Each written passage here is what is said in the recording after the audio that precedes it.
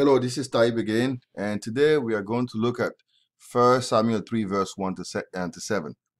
And the title of my study is, And the Word of the Lord Was Rare in Those Days.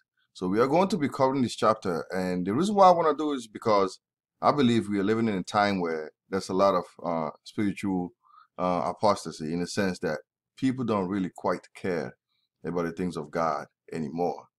And this is the condition that the people of God were under in that chapter. Between chapter 1 and through chapter 4 and 5, it talks about the spiritual state of the Jews at the time under Eli. Eli is the high priest, and we're going to be looking at it today, and we are going to be seeing the connection between them and us today. Okay, so let's get into that. I'm going to go to the next slide, and I'm going to read you my quick introduction, which I kind of gave you just now. And like I said, this is probably the worst time in the history of the people of God. The priesthood and leadership is corrupted. It seems as if God isn't going to punish or deal with the ongoing apostasy. But that's not the case, since a woman's barrenness leads her to pray an important prayer that will bring God's judgment and mark the beginning of a revival. Now, today we are going to be looking at 1 Samuel 3, verse 1 to 7, and he focuses on the current spiritual state of the people of God and Samuel's holy call to ministry. So that's what we are going to be looking at. Let's go to the next slide and get into the first verse. Verse 1 says in chapter 3, Now the boy Samuel was ministering to the Lord in the presence of Eli, and the word of the Lord was rare in those days. There was no frequent vision. Now, the absence of frequent vision indicated that the word of God was scarce. The people of God were not experiencing the presence of God, which made the apostasy even worse. God's voice wasn't being heard, and people did what they deemed right in their own eyes. Now, we need to know why the word of the Lord was rare. Now, Eli's sons, Hophni and Phinehas, they were corrupted, and Eli never corrected and disciplined them. He never really took care of what was happening. The leadership in the church had been corrupted because of the sinful practices that were utterly disgusting in the Lord's sight. And Eli's sons completely disrespected the offerings of the Lord. They slept with the women that were serving at the entrance of the temple, and they suffered no immediate consequences. Now, if you recall Nadab and Abihu, I'm not sure if this is in Exodus, where they offered unauthorized fire to the Lord and they burned on the spot. Now, God executed them right away when they sinned against him. So you can kind of contrast that and what's happening now, in the sense that Eli's sons are doing something terrible. They are like looking with contempt at the offerings of the Lord.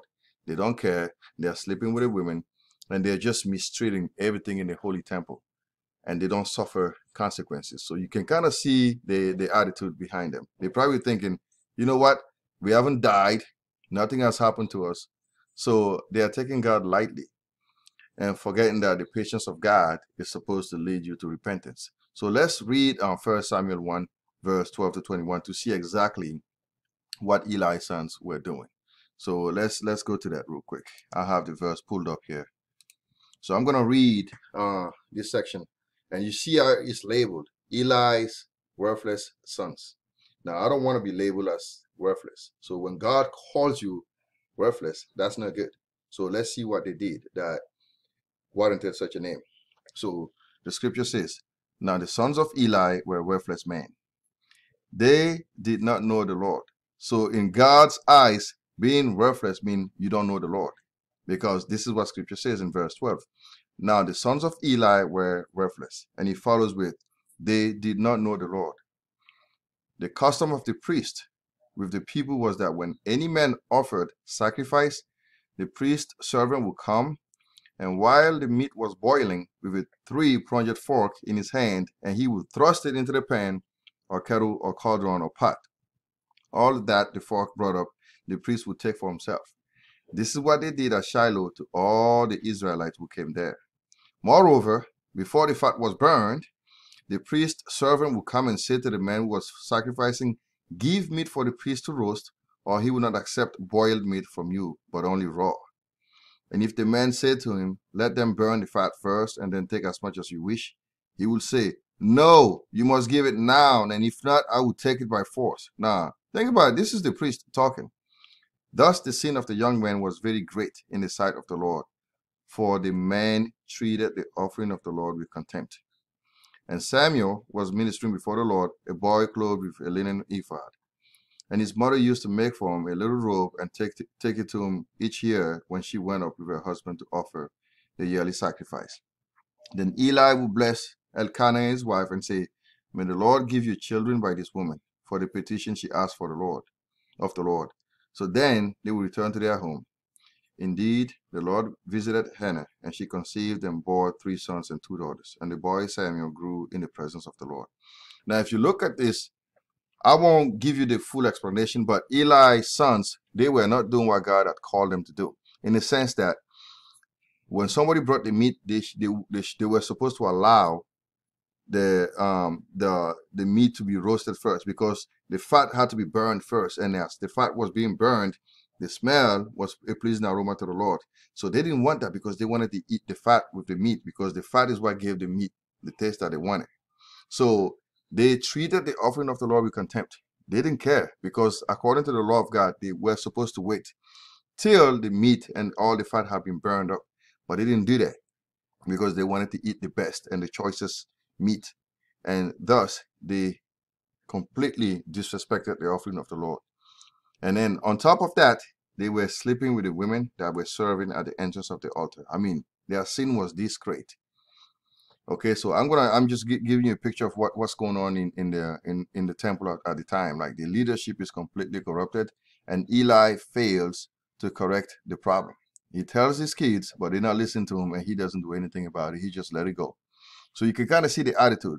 They are doing all these things, and God is not bringing his swift judgment. So they're thinking, we can get away with it. We've been doing this for years. Nothing has happened. We are not like Nadab and Abihu. So God is okay with me. I don't fear God because he hasn't done anything. So there's this kind of relaxed attitude where it's like, well, I don't even think all that God stuff is true, because if he was, then we would have died by now. I said nothing has happened. So you can kind of see the attitude creeping in there. Okay, so let's go back to the slide. So this is what's happening. So even though God didn't punish the saints immediately, the absence of vision should have been a clue that he wasn't pleased with their lack of repentance over their ongoing sin in the leadership.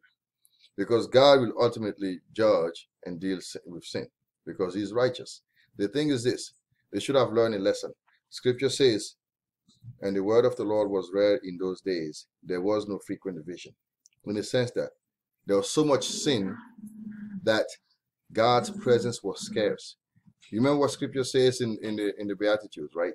Blessed are the pure in heart, for they shall see God. Okay? So the lack of vision, the lack of the word of the Lord was showing that he wasn't pleased with the people. Okay? So this is what we are dealing with at this moment. So let's go on to the next slide. So Samuel, favored by God. If you go back to verse 2, Scripture says, at that time, Eli, whose eyesight had begun to grow dim so he could not see, was lying down in his own place. The lamp of God had not yet gone out, and Samuel was lying down in the temple of the Lord, where the ark of God was. Now, as I was mentioning earlier, just because God isn't acting on our timetable doesn't mean that he isn't going to deal with sin. So I want you to pay attention to the highlighted phrases. Eli, for example, he is sleeping in his own place, I suppose his house. And then young Samuel, who is probably maybe 10 or 12 years old at the time, is lying down in the temple of the Lord. And not only that, but next to the ark of God. Now, here's the thing. You need to pay attention. Only one time was anyone allowed in the Holy of Holies, because that's where the ark of God was. Okay? Only one time a year, the Day of Atonement. That's when the high priest was allowed in the Holy of Holies. And not only that, because when he went in there, he had to throw incense in the air so that when the glory of God came, he wouldn't be killed. Now, imagine this. Young Samuel sleeps in the Holy of Holies, and somehow that's accepted. That's acceptable. Like, Eli is not saying, no, young man, you can't sleep here. Now, how Samuel ended up there is beyond my comprehension. I don't know how, because according to the law, no one was allowed there. But it shows something else. It shows first that the people were so irreverent that they didn't care. But second, it shows that God had highly favored Samuel because he did not die as a result. Now, how do we know that Samuel had found favor in the sight of the Lord?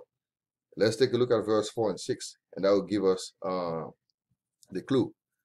Okay, we're going to go to verse 4 and 6.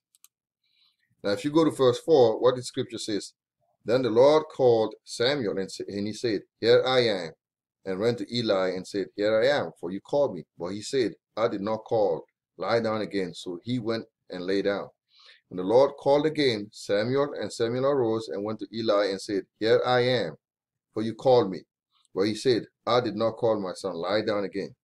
Now the reason why Samuel could lie next to the ark of God and not perish is because God had already sealed him and ordained him prior to his birth. Now if you go back to chapter 1, verse 1 Samuel 1 verse 11, this is what Hannah, Samuel's mother, says. She prayed a prayer. She said this. She vowed a vow and said, O Lord of hosts, if you will indeed look on the affliction of your servant and remember me and not forget your servant, but will give to your servant a son, then I will give him to the Lord all the days of his life, and no razor shall touch his head. So Samuel had been ordained before his birth because his mother prayed for him, because remember, she was barren. She couldn't have any children. And she prayed into the temple. She went into the temple, prayed, and God gave her that prayer because that prayer was birthed from a desire coming from God himself. Because God was calling Samuel. Before he was even born, he had prepared him. So he had God's favor. Okay?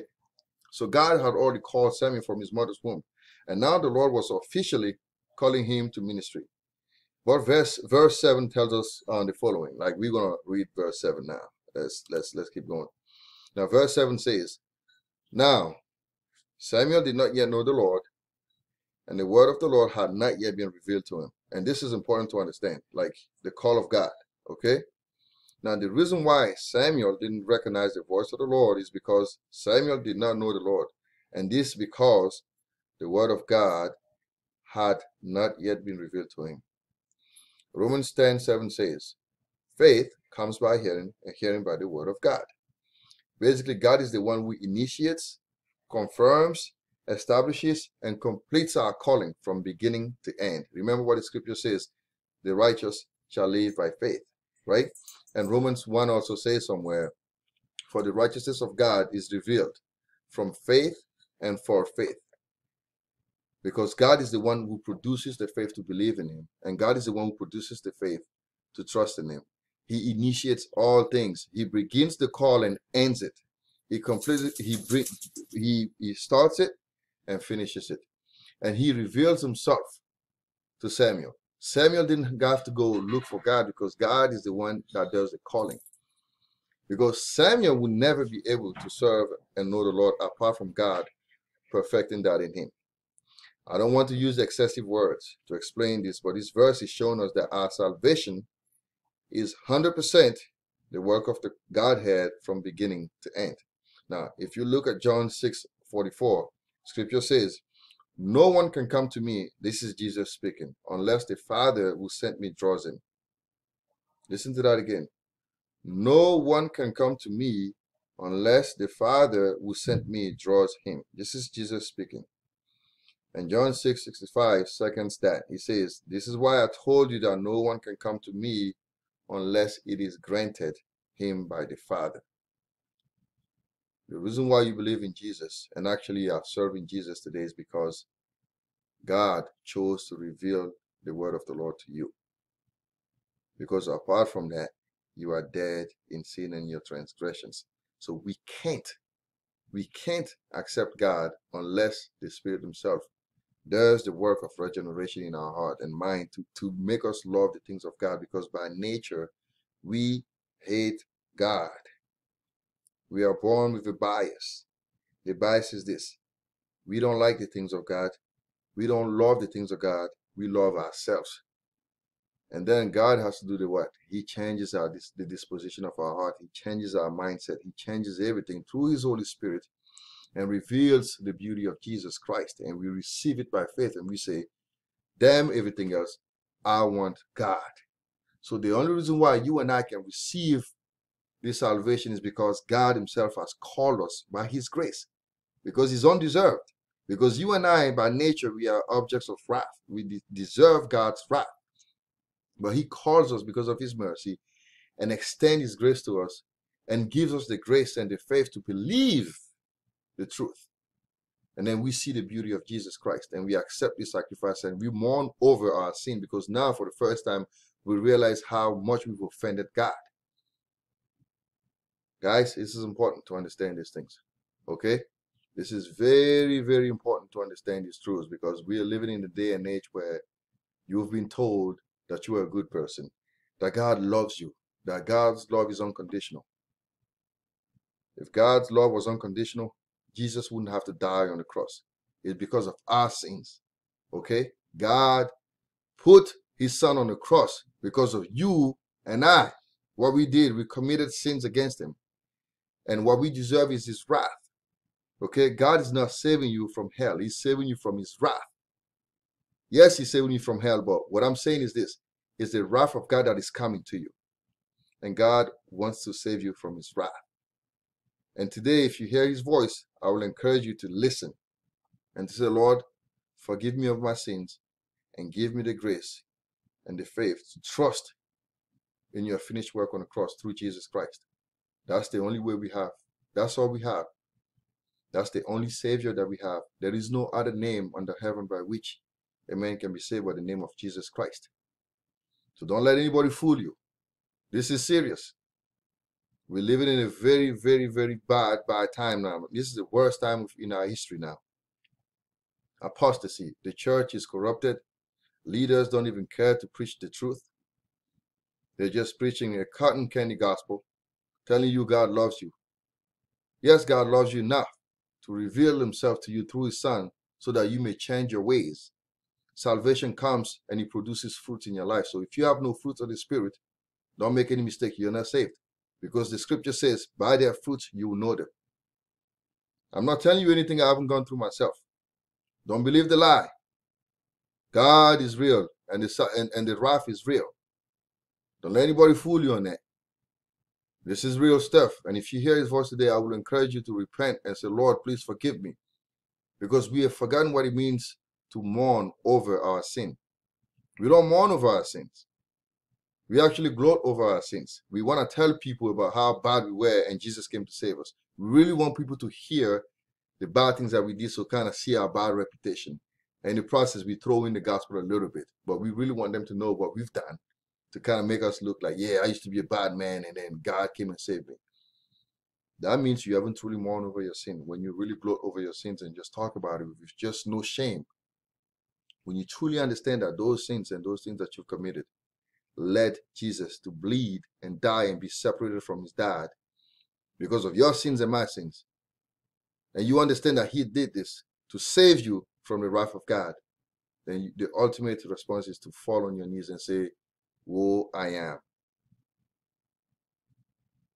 Please, I want you to pay attention, because there's too many lies out there, false gospels that promises prosperity, everything will be all right, God is okay with you. Nah, make no mistake, God is holy. He's holy in two ways. He's holy because he's set apart, and he's holy because he's morally perfect. And this is what he came to do, to make us holy, because he said, I am holy, so I'll make you holy. Because I'm holy, you shall be holy. And God is in the process of sanctifying you, according to 1 Thessalonians 4, chapter 4, I think verse 3 says, this is the will of God, your sanctification. If there's no sanctification in your life, you are not saved.